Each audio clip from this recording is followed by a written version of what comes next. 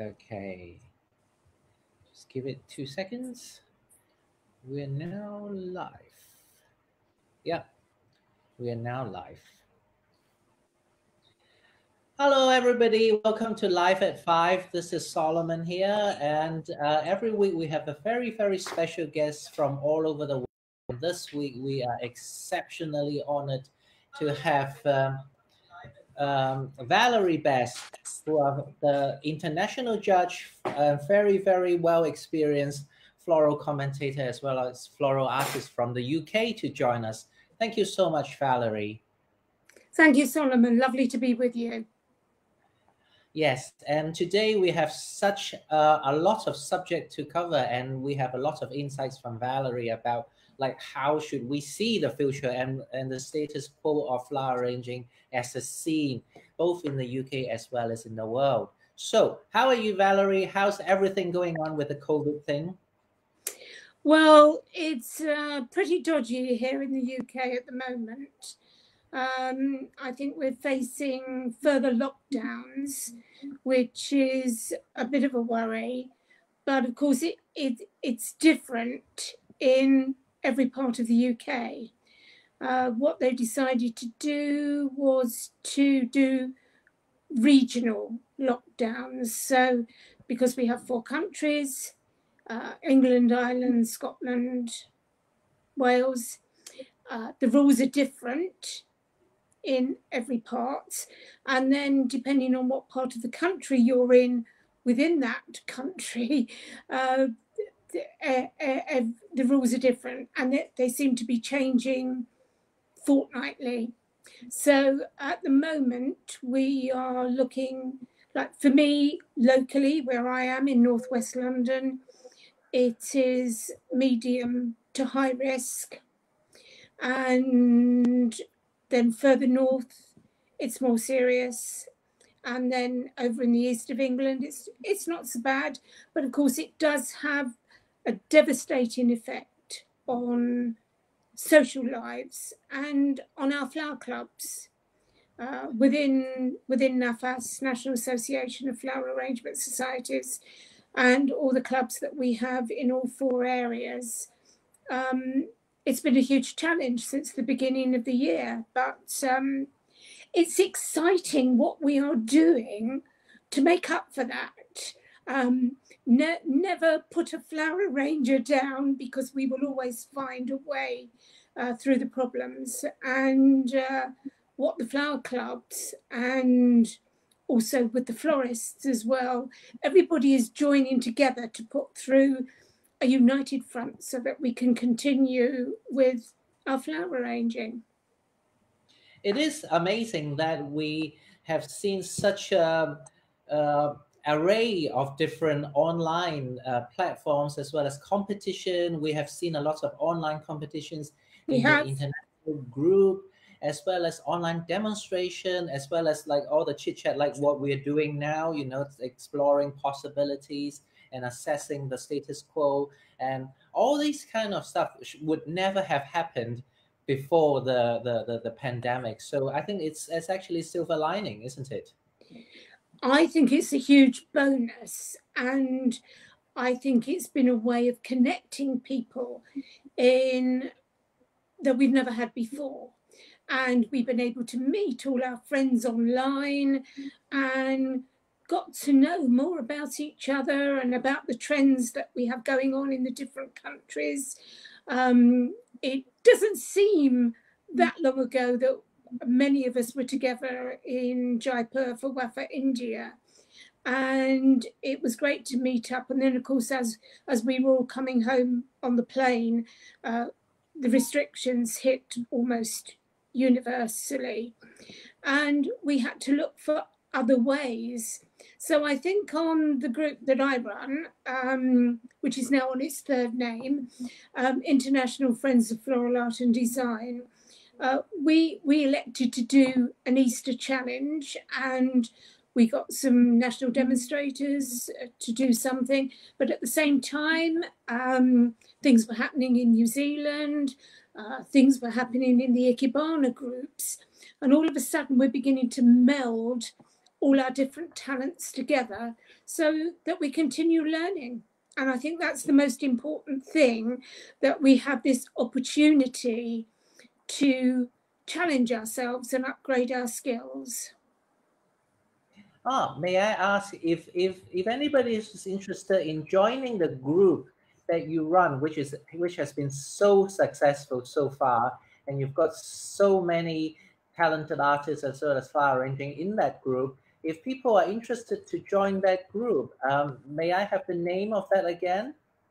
Yes, it's International Friends of Floral Art and Design.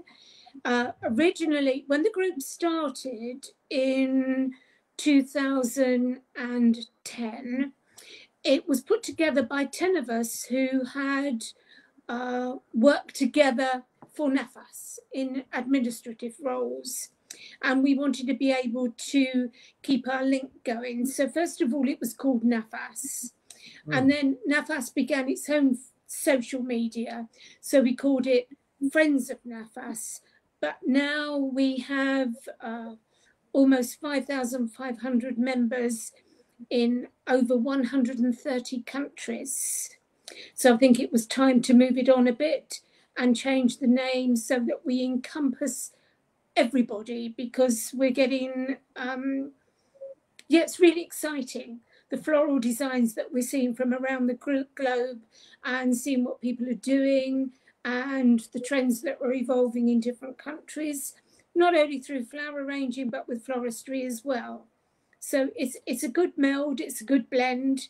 We have lots of florists, lots of flower arrangers, and lots of people in some countries, very small countries, who are just working in isolation on their own. So we hope that we can inspire them too. So if anybody's interested in having a look at this group and maybe joining a group, if you are fulfilling the conditions of this group, you are very welcome to, it's actually this side, this group here on the screen. International Friends of Floral Art and Design is actually the group that you actually need to join. So I've typed it out here. So if anybody is interested in joining this group, Valerie is actually the very, very excellent admin of this group, working tirelessly. Yeah, I admin it. Yeah, I admin it with David Ryland. We co-admin with David Ryland and with my daughter Alex. The three. Alex is the technical expert, and David is a national demonstrator for NAFAS. So he brings another aspect to it.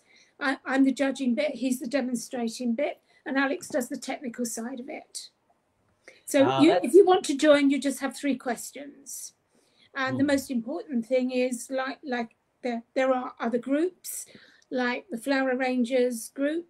The most important thing is that you're interested in floral design and that you do it. It requires a lot of dedication. So everybody, please join this group here if you are interested. Thank you.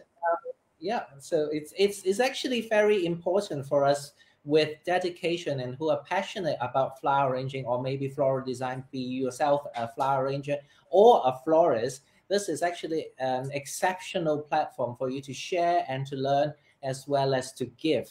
I think it's actually such an important thing, and we thank you so much, Valerie, for helping us to maintain such a high quality platform. Thank you. We did an amazing challenge when lockdown started here in the UK, that everybody from all over the world entered, and we just called it One Flower, One Leaf in Isolation. And we had something like over 300 different photographs from people in maybe 50 different countries who just did one flower, one leaf. And it was just fantastic to see what could be done with just that and nothing else. Yeah, it's actually quite touching as well. I think it touches everybody's soul in just that size. Just one flower and one leaf. Who would have thought that it actually touches people's soul and in such a times of crisis. It is, and I think that's what led to several articles were in national newspapers here about the benefit of having plants and flowers in your life. And so NAFAS have issued a new leaflet, which can be downloaded from the website, about the benefit of having flower arranging and plants and flowers in your life. And I think that even here the supermarkets have picked up on it. I think that the growers, the growers of the British cut flowers, and all of our magazines. So important that the Flower Arranger magazine, Flora magazine, Fusion Flowers have all picked up on this and are emphasising the importance of plants and flowers to our well-being in everyday life. Exactly. As we were talking about just now, like we see the surge of house plants that we see in supermarket or maybe online. It's all about house plants and how they actually interact with flower ranges in a domestic space. What are your thoughts on that? Well, I think that bringing the garden indoors, I think we've so enjoyed being outside in our gardens during the summer because we've all been home. I think that bringing the garden indoors is very, very, very important. And I've noticed that in the supermarket now they are absolutely flooding you with beautiful selection of bowls of flowers. And I've actually just done something that I never thought I would do. During the summer, I collected a number of different types of echeveria, and it's not something that I've had before. But and just recently, somebody gifted me one. The people viewing in the UK will know very well the names of Kevin Gunner and Nick Nicholson. Sadly lost to us now, but they were great plantsmen. And somebody just sent me recently a very rare echeveria called John Bunyan. It's the most peculiar thing with sort of warts on it. And Nick had propagated it and distributed it around various people in NAFAS. And I was highly delighted when somebody gifted me one about 2 weeks ago. And I suddenly thought to myself, now I have to decide what I'm going to do with all these echeveria that I've collected over the summer. So I asked David, because he's the plantsman, and he said to me, well, if you don't have a greenhouse, somehow you've got to bring them indoor. So we've just converted our conservatory, not our conservatory, but our porch in the front of our house is now full of echeveria, and it looks absolutely fantastic. And I would never have thought. I thought I have to protect them through the winter. What prompted me to that is that we have a new group here in the UK called Botanical Engineers, and using echeveria, moss, all types of succulents and driftwood is part of their aim. It goes with this sort of steampunk theme that is very popular at the moment. And so I'd been collecting these echeveria, and I thought, I can't lose them over the winter. I don't have a greenhouse to put them in. What am I going to do? So there they are in the porch of my house, and hopefully they will survive the winter. Wow, that is absolutely fantastic. And we can actually see how this idea sort of like give birth to another one. And I have heard about like this idea about steampunk that you have mentioned quite often. Is that a thing that we are a current theme that we are going through? Well, the new edition of the Flower Arranger magazine is out today with an article in it by myself and my friend Kathy Stangard, who I work a lot with. And I suppose I became interested in steampunk about the middle of the 1990s. And sorry, this shows up a side of myself that I'm probably not wanting people to know, but I do like to play a few online games. Wow. And there are sort of things like dragon games and bakery story and design your own garden and sort of things like that. And about the middle of the 1990s, on one of the games, somebody had put up a design for steampunk. And I thought, oh, that looks interesting. So I thought I'll do a little bit of investigation into this. And I became quite fascinated with it. And around that time, NAFAS had a speakers convention. I'm also a national speaker. We all got together at one of our symposiums, and one of our national speakers, Joe Jacobs, did a 10-minute talk on steampunk at my request, and everybody thought it was a joke. They thought that she had made it up, but of course, no. It started in about the 1980s from an American science fiction writer. And basically, it's mad Victorian scientists looks at the future. It's about technology meeting Victoriana, and people dress up. They have whole themed events for them all around the world. There is a whole city or a town in New Zealand that is completely steampunk, and also one in America. So it's a bit of fun. It's about being a little bit crazy, and it's about designing with a difference. And the Botanical Engineering Group very much follow this theme of steampunk. They have done a couple of exhibitions. It's quite sad, I think, that because of COVID, a lot of our big exhibitions and events have been cancelled this year and put off for next year, but they had something very special planned. But I do have here a little steampunk design. Ooh, wow. Design. Let me compliment that. Yeah, you've got it there in the photograph, but I've actually enhanced it a little bit and added a few bits and pieces to it.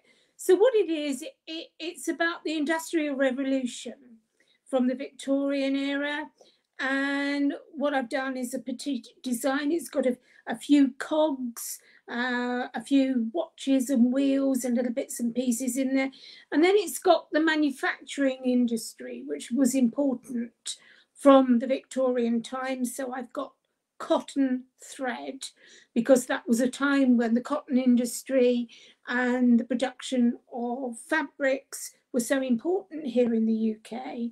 So basically, you can steampunk any design, and it's become a very popular theme here for weddings, for cakes, for events. And so if you want to be a bit wacky, a little bit different, it's not a period design, because it's something that's ongoing and it's developing, but it is a little bit crazy, bit funky. Do anything you like with it, and enjoy designing in a different way. So we have the article that's out today in the Flower Ranger with lots of ideas in it. And yeah, I also have here my mask, my steampunk mask. I have two of them. Yeah, that's the one. And this is based, because part of it is science fiction.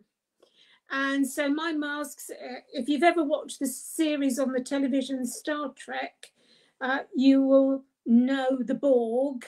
So 7 of 9 was one of the characters, and my masks are based on 7 of 9, one of the characters. And it again, this is where the craft side of flower arranging comes into it. You can incorporate this into your steampunk designs.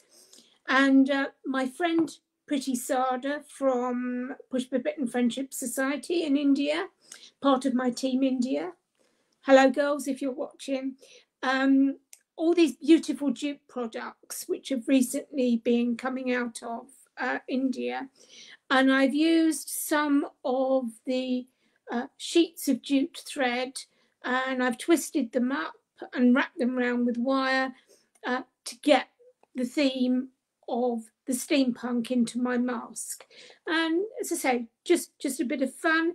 You can buy all the little cogs and the little implements. You can buy huge bags of them on the internet through eBay and Amazon. And again, just a little bit of fun during a crazy time. Nice to be a little bit different and do something different.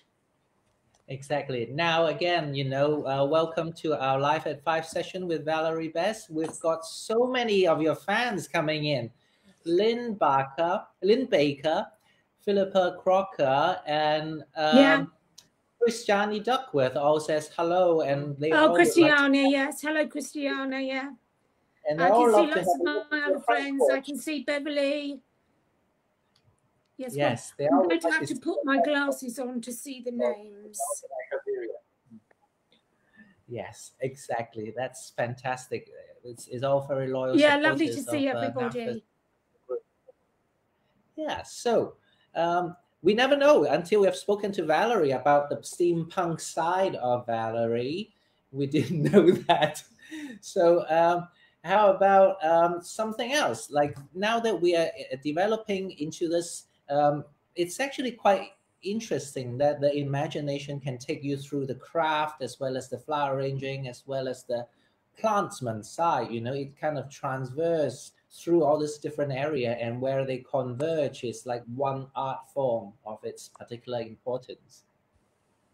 Yeah, I love to experiment, and I love to find out about what's going on around the world as regards design. It's a little bit, if you think of music, and immediately when you listen to a piece of music, if it's got an American influence, if it's classical, if it's got a Mexican, or it's got a different rhythm or a beat to it. So to me, to research the history of flower arranging is a very important thing.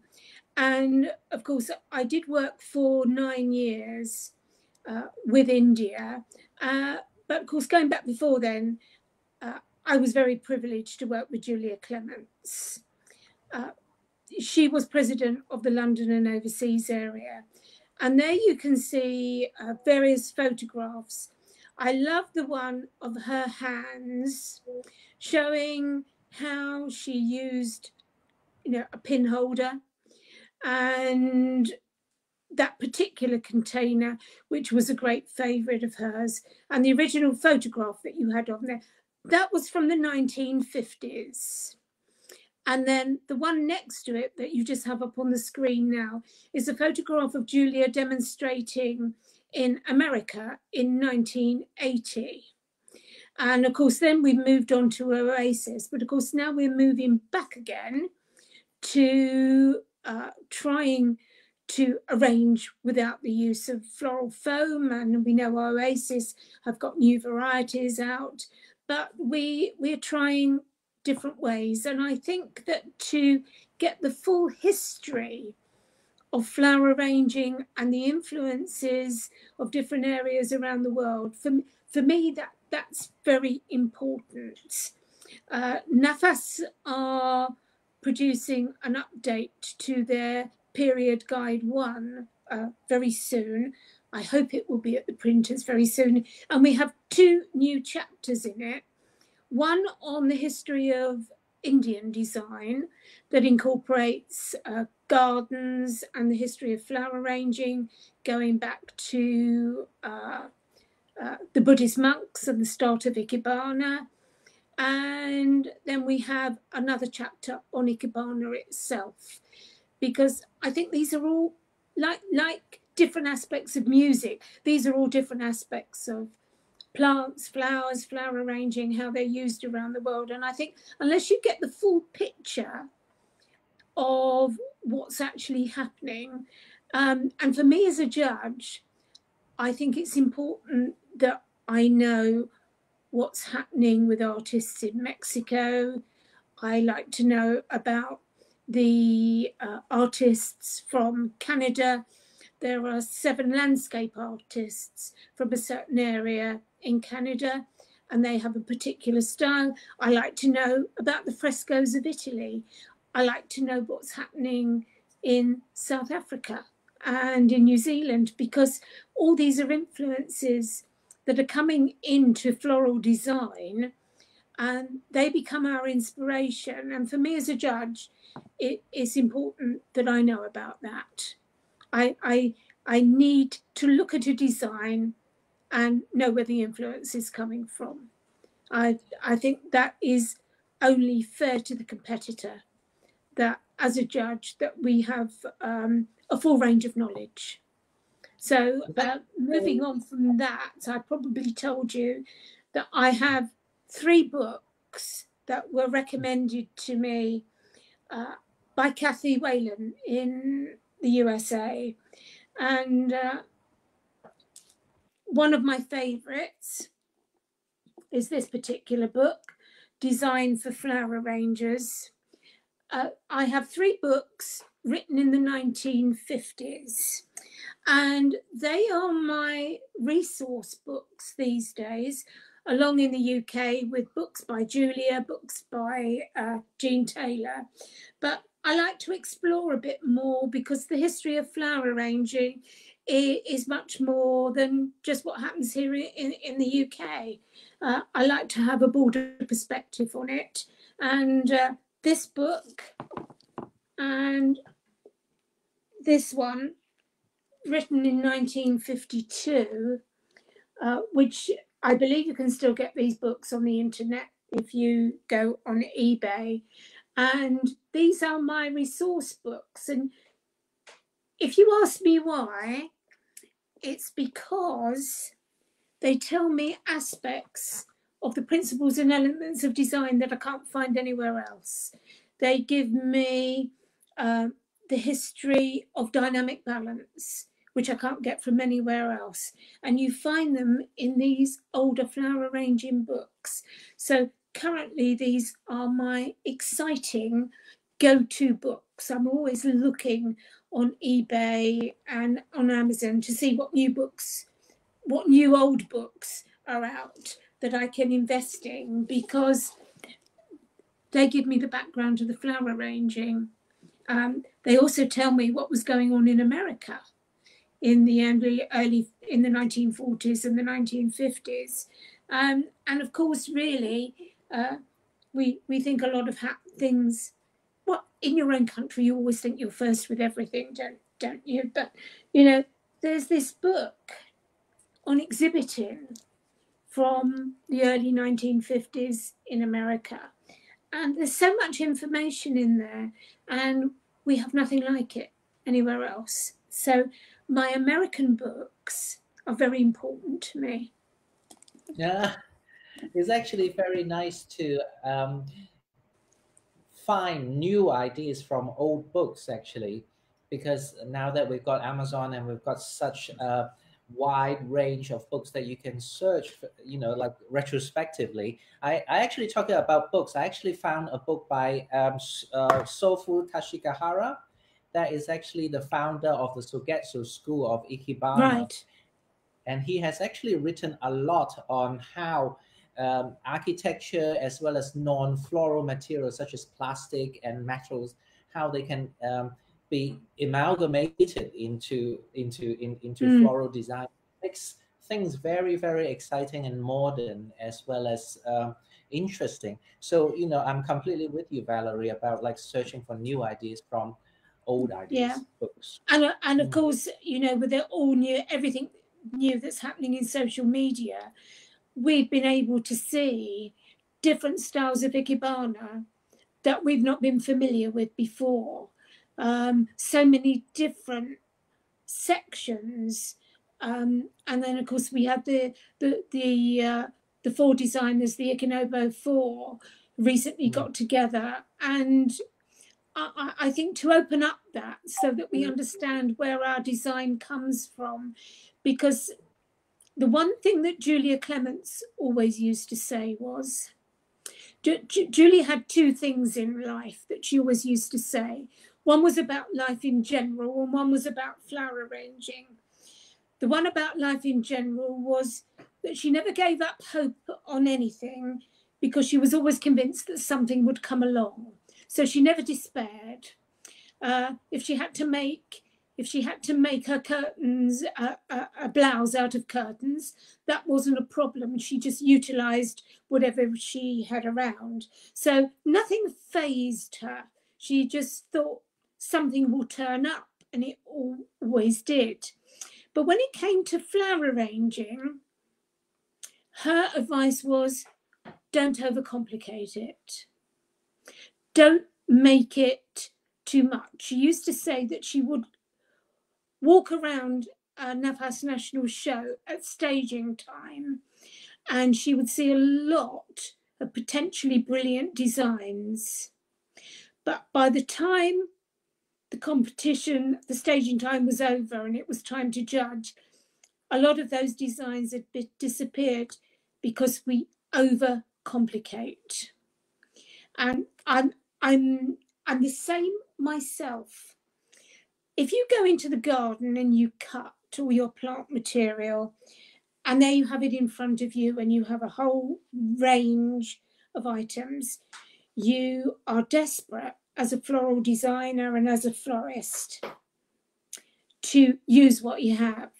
So you put a bit more in, and you put a bit more in, and you put a bit more in. Julia never overcomplicated her designs. And that was always her message when she spoke to people. Now, I get a lot of people who regularly send me photographs of their work. And they say to me, please tell me how I can improve. Please give me your opinion on my work. Now, I'm delighted that somebody wants to ask me. They obviously feel that my opinion is important. But I think I would go back. I would say to anybody exactly what Julia said. Don't overcomplicate your design. Because the minute that you do that, you're losing the essence of what's you. If you feel you have to keep adding and adding and adding, and I know this is because in the UK particularly, we have a plethora of garden plant material, but you can overcomplicate the design. So that was her message, and I repeat that message today. Don't overcomplicate your design. Is actually quite an art, how to sort of just hit the right thing, nothing more, nothing less. Yeah, well, there's two schools of thought, isn't there? But my husband's just said to me off the side here, when in doubt, leave it out. And then there are other people, well, if it's in the bin, bung it in, sort of thing. Because if it's there, you want to use it. And it is, I would say, don't overcomplicate it. The art of refining your design, I think, it is important. I think it's actually quite modern way now to sort of like try to incorporate the sort of Eastern minimalist with, as well as the what they call like a Western, almost like an oil painting, like a painterly effect with a minimal approach. Yeah. It's actually quite de rigueur at the moment, but it's just hitting the balance because we see so many different pictures online every single day. Every minute there are new things putting out, and how do you access it, and how do you sort of judge it and analyze it is actually quite an art in itself. Do you know that's been incredibly hard? Because the exhibitors with entering online competitions, it's been a challenge for everybody. So they are having to learn how to photograph their designs, and the judges are having to learn how to see it three-dimensionally from a two-dimensional photograph, and it's not easy. So I think the biggest learning curve for me, like well, on our group, we've done a few competitions this year, but the biggest learning curve for me was the South African Flower Union recent virtual show that they just did. And I think they had something like 20 classes and over 400 exhibits. And Wow. Kim Zimmerman, who organised that for them, who is based now in the UK, she got together various panels of judges. So I think altogether there were over 50 judges in panels of 3. And it was very interesting how we got together and discussed what we were looking at. And as it went through the classes and Kim was putting up the photographs of the exhibits and we were getting the judges' comments, there were things that hit me that reminded me of what Julia said, don't overcomplicate something. Because the one exhibit that stood out for me, and I think I mentioned it on social media at the time, was the Merle Christie's Black Hole, which was an unbelievable design, was so very clever with not only her interpretation, not only the components she used, but how she photographed it. And it was a 2-dimensional photograph, but she made the photograph look 3-dimensional. And I thought that was the biggest lesson that I learned from that if you are very clever in entering an online competition, you can take a 2-dimensional photograph, but if you have been clever with your components, you can make your design look 3-dimensional in a 2-dimensional photograph. Now, that is an art that I think we are all exploring, and I think we are going to get better and better at it, because we don't know how long COVID is going on for. We don't know when we are going to meet. In this country, in the UK, because of the various rules, some halls are seeing flower arranging as being educational, and they are allowing groups to meet. No. Some are not. Today, Kathy Stangard has got her group meeting where she lives, and she's going to do a video for later on today on how they're making it work, so that we can see how you can have a class working within regulations. But because nearly everything has been cancelled till next year, I see us going through the rest of the UK winter, spring elsewhere in the Southern Hemisphere. But I think we're going to be going on to the end of March with online demonstrations and online virtual shows, because we have to keep everybody enthused and on board and excited and stimulated with new ideas.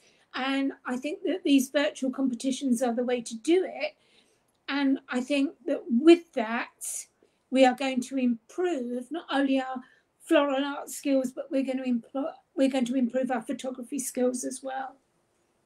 Now, here's an interesting question. I just got a private message, which is very, I think, potentially contentious, is saying like, it's actually the same with painting and photography, really. Is the argument between that.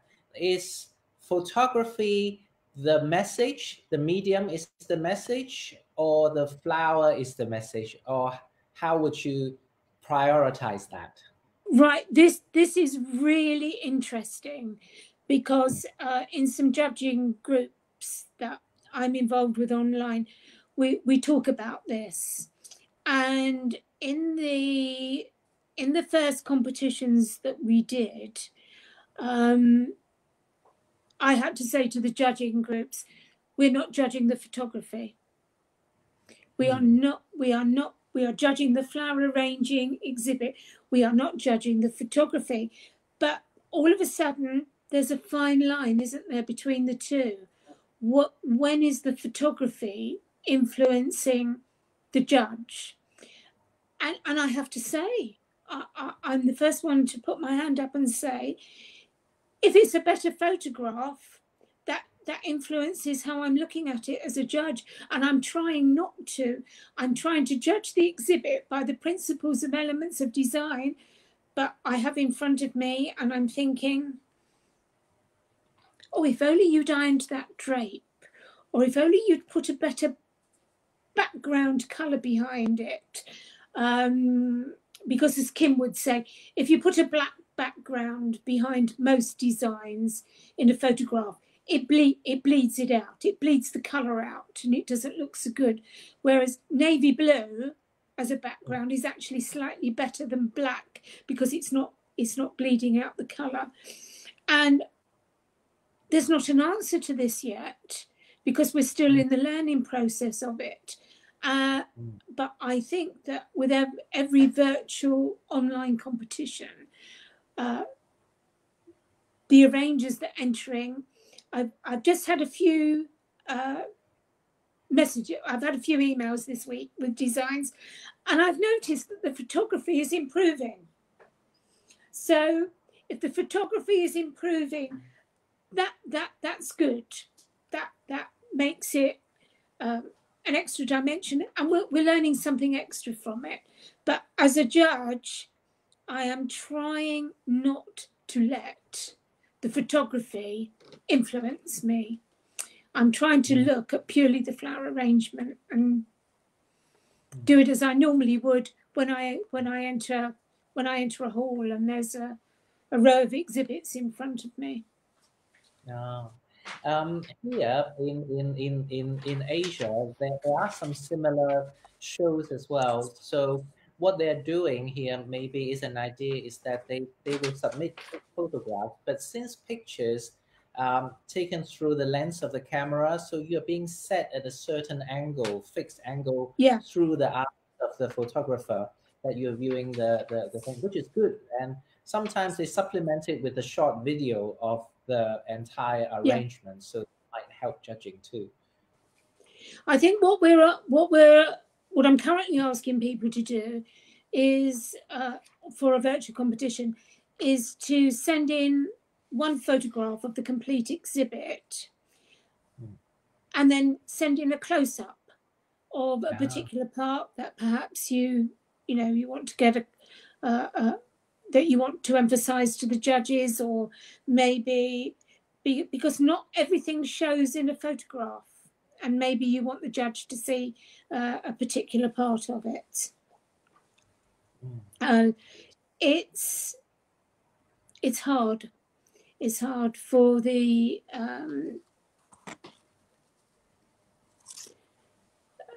it's hard for the exhibitor to know, am I photographing this correctly? If you are doing it on your iPhone, if you're doing it on your iPad, or you have a better camera, is it making a difference? Maybe we look at a virtual show where we have a class, these exhibits only photographed on your iPhone, so that nobody is having an advantage. I don't know. All these questions are going to come up, and we are going to have to discuss them because I think they're going to go on and on. And we have here in the UK, Scunthorpe Flower Club have a Skype group where they meet every week, and they look at their exhibits really through the eye of the photographer. So we're going to learn. It's a learning curve for all of us, and a challenge. It is actually, and it presents limitless possibility because the rules are not set yet, and it's almost like another galaxy of ideas that people can experience and explore. And I think like you said, it actually is a horrible time as well as an exciting time at the same time now. So lots to explore. So now, if we come back to what we were talking about, is that in the group that Valerie's been judging a lot of flower arranging, and there's a new article coming out talking about steampunk as well Yeah. as your collection of Ecovera. What do you think will be the future of our titles of exhibitions? What do you think will be the future trend for exhibitions and stuff like that? Right. I would like to see, because with the virtual online shows, we are giving people the choice.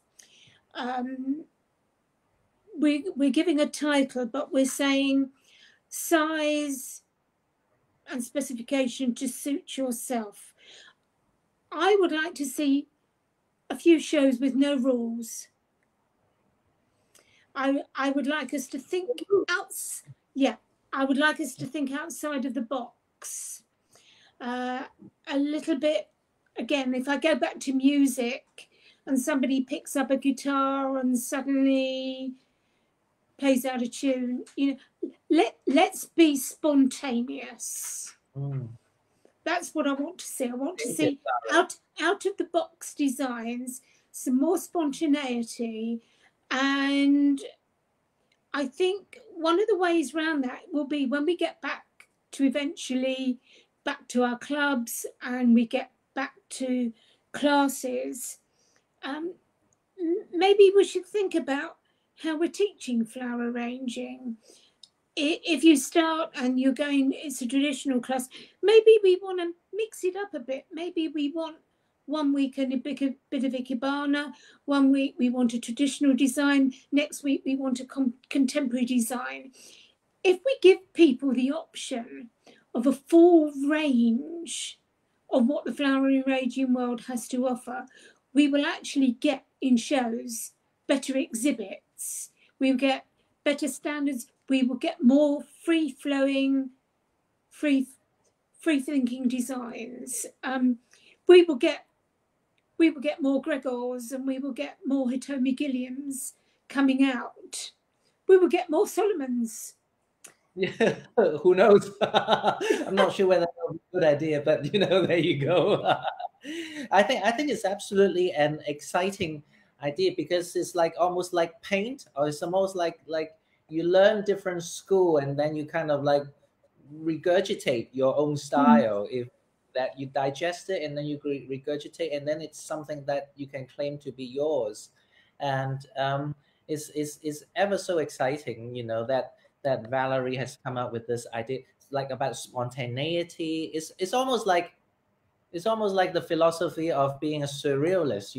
Just let your unconscious guide you, like what you want to do. Yeah. Excuse me. There used to be a show here. We used to have a dahlia grower, just not very far from me, and they used to hold an annual show. And although they had titles, you were able to go and cut your plant material from everything that they had, and so you couldn't pre-plan your exhibit. You might have had a brief idea, but then you were allowed free rein. You paid a price to enter the show, and then you could go into their gardens and you could cut everything. How fantastic is that? That you could just go. It was Alets, the dahlia growers, and I think they stopped doing it quite a number of years. But I'm sure there'll be a few people in the UK will remember the Alets shows. And you could just go and cut what you wanted. And then it became spontaneous because you didn't know what you were going to see. You didn't know what dahlias you were going to choose. And so you had to be spontaneous in your design. I'd like to see more of that. Yeah, it's very exciting. And that's why flower really, it's what flower does to you, isn't it? It's like, because it excites, inspires you every day. We can never get bored of it. Yeah, I think the spontaneity. Let's do that. Let's do that. I think we look forward to seeing that in the International Friends of Floral Art and Design Group having one of the ones that the section that I personally have learned most from has what when I used to do this was my junior flower club, and I think over a period of about 30 years, I must have taught something like over 3,000 children craft and flower arranging. And I used to incorporate the two. And the strange thing was that the first thing that I would teach them when they came to class was to do a petite design or a miniature, because I think if you could reproduce that, then that gave you an insight into the principles and elements of design almost immediately. And then you could then scale it up. And they used to like doing these small scale designs. It was very, very, very good for them. And I found that from teaching 8 to 16-year-olds, I learned far more from them than they ever learned from me. They taught me spontaneity, because I had 2 or 3 whose sense of design was way beyond anything that I could ever hope to achieve. And that's where you learn from the children. Wow. So I hope we just had our NAFAS AGM, and one of the questions at the end of the AGM was about groups for juniors, which we used to do a lot of, but it's sort of disappeared a little bit, and maybe we ought to go back to that and start promoting what we can do for the 8 to 16-year-olds, and so that we don't lose them when they're 16, because that's what happens here in the UK. They go to classes from 8 to 16, then after that there isn't anything for them. We don't transition them into our general flower clubs, which is maybe what we should look at. And I was just looking at something today. I have actually, the mother of this young man is coming round to me later on this afternoon to collect this, because this has been in my cupboard for goodness knows how long. So wow. This was Best in Show at the RHS Chelsea Flower Show Junior Gallery in 1999. And it was put together using a technique that I call embroidery with plant material. And it was something that I involved called a mosaic style, which has been used many times since. And Ashish was 12 at the time, and it's his birthday tomorrow, and I think he'll be 33. Wow. And he's got a family of his own, and his mum is coming round to collect this from me later on this afternoon to give to him. It has been in a tin for over 20 years, and it's come out of the tin, and it is still in perfect condition. Wow. So yeah, you can see that was the year at Chelsea where they had to do a heritage design. They had to reproduce something, and he found this. And this was actually exhibited alongside the original artwork of the person that designed this family emblem. And it was so good, you could barely tell the difference between this and the original artwork. So this is when I say that children have this ability to teach you more than you can teach them if you have an open mind. So hopefully we can see more junior flower clubs starting again. There used to be one in Hong Kong. I don't know if that still exists, but that was... Yes, it still exists. It's by It Teresa. still exists, yeah. They Yeah, used yeah, to be joined to London and overseas, and they used to do amazing work there. yeah, yeah. But I remember the it's a long time since I've seen what they do. So I would like to see the juniors back in. Yeah, I think that's the future, because it's actually very important to kind of, like you said, how what are they going to do after when they're 16? Maybe they just get a job and forget about flower arranging until they are slightly, more comfortable. Well, I think so. But again, back to music. You see, you learn music in school, but when you're 16, you don't forget your music, do you? It's part of your life. That's very You carry true. it on forever. Why can't we continue the love of flowers, gardening, floral design? Why can't we have some way where we continue that? So old ladies like myself are not doing it forever and ever. Well, we thank you so much for having us, like, like all maintained on the platform, and everything, is all organized, and we have regular shows and regular judging sessions and regular talks to keep us up to date and everything else. Thank you so much, Valerie. Yeah, I just looking at something that Alison Bradley has just put up. The wonderful thing about working with children is that they have no fear of colour. And I think that is true.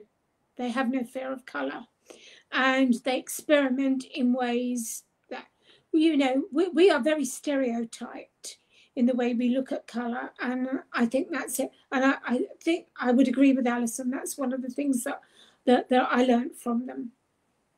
That their use of colour is very original. They're not worried about what they do with it. Is color something that people should be worried about? No, but there are sort of unwritten rules, aren't there? I see. I see. There, there, there, there are unwritten rules about colour that go back with cultural influences. And what one of the things would be here, I'll just give you one example, and it's a very silly thing here in the UK, and until jewellery changed it, never put silver and gold together. Oh, really? Okay. Yeah, that's an old thing. Never put silver and gold together, but then suddenly the jewellery industry changed their perspective on that, and now you get silver and rose gold and yellow gold is all put together. The other thing that you would have, what was taught in a flower arranging class here when I first went, was never put yellow and red together. Ah. No, dear, you never arrange yellow and red together. They're too harsh, and then when you're in the hall in a competition, the fluorescent lights bleed the light out of the yellow and make it look brown. So never put yellow and red together. Why not? Why not? If you're clever, you put a little touch of lime green in it, don't you? And you soften it, and you put a little touch of white in it. So, there are unwritten rules going back for years in flower arranging that you need to get rid of. So, I think it has to be a cultural thing. Like different cultures have different expressions of colors as well as I'm form. being very diplomatic in not mentioning any colour trends from around the world. Oh, well, thank you so much, Valerie. It's been an immensely intensive knowledge. What can I say? Like a huge information uh, session this time. Within 1 hour, we went from steampunk all the way to the history as well as in the future. And so much, Valerie. Thank you, I've loved it. I was Thank very you. Thank nervous you. about it, but I've loved it. Thank you. Thank you. We'll see you next time. Thank you so much. It's been Thank such an you. honor. Thank Bye you. bye. Bye. Bye. Let me stop it first.